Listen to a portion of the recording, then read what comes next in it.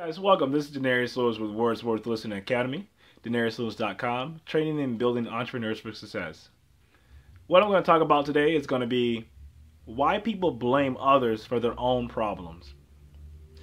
And for some, they may be a touchy subject, but for me, I have to touch the subject, mainly because from my past experience, I used to blame a lot of people for my outcome in life. I used to point the blame at them for making me do this and making me do that, making me go to this place, and not realizing that any choice that they wanted for me, I agreed to it. A lot of people blame others for their problems. I'll just give you a story in regards to my past problems.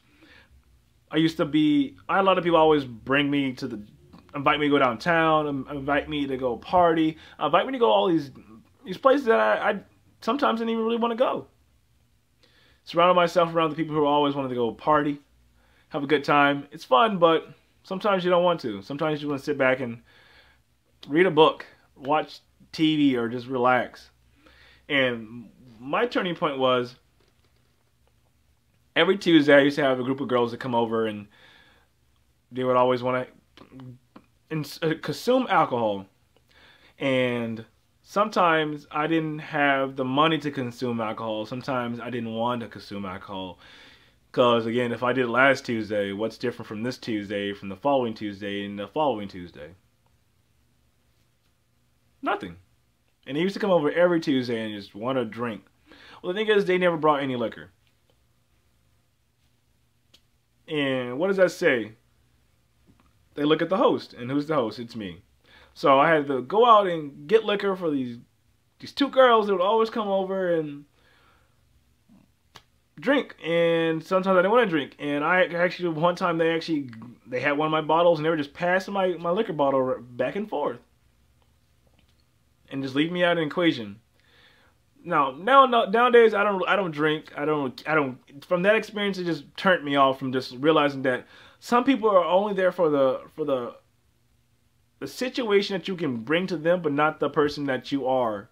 Some people are only there for the party. Some people aren't really for the person who's hosting the party. And as my past, I just had to start realizing that some people are just meant to be in your life just to use you. Some people are in your life temporary, and some people are just bad influences.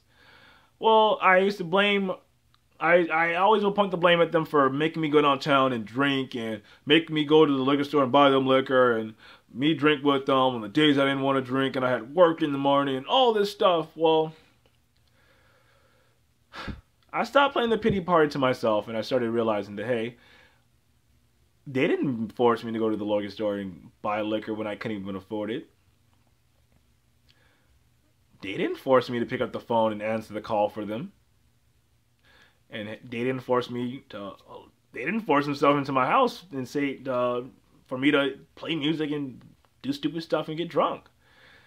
They did it. Whose choice was that? And one day I just sat back and realized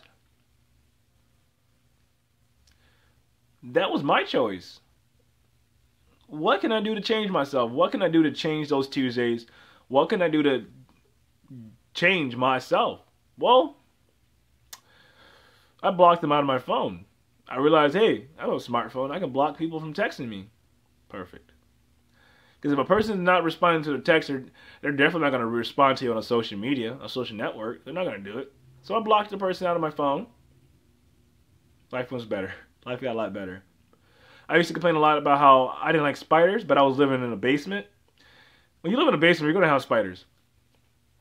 And I was killing about 5 spiders a week. Well, one day I got fed up. And I moved rooms in my house. I now live on the main floor of my house, and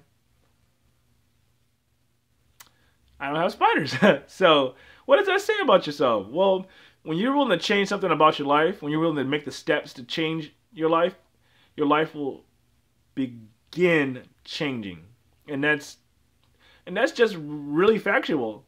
When you can change the way you think, the outcome of the way you think and the way you live will totally improve. A lot of people are stuck in the past, are stuck about who they used to be, and are not driving and working for who they want to be.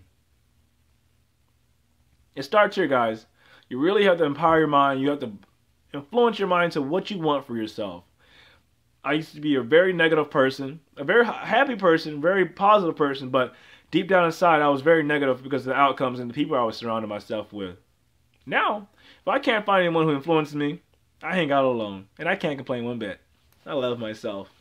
So, what I'm just trying to tell people is just, if you want to change your life, you have to make the steps. Even if you don't see the steps, you have to start walking. And if you can't walk, you got to crawl. So, if I can change one life, I can change another. And if anyone thinks this is beneficial, just honestly, what you can take back from this video is when you can change your mind, you can change your outcome. And when you can put a smile on someone else's face, it's mainly because of the one in your own. So, again, this is Denarius Lewis. Subscribe to my Facebook, all those Denarius Lewis, any social media, you can just Google it. All those links will be posted below as well. Just DenariusLewis.com, Motivational Academy. Thank you guys for watching.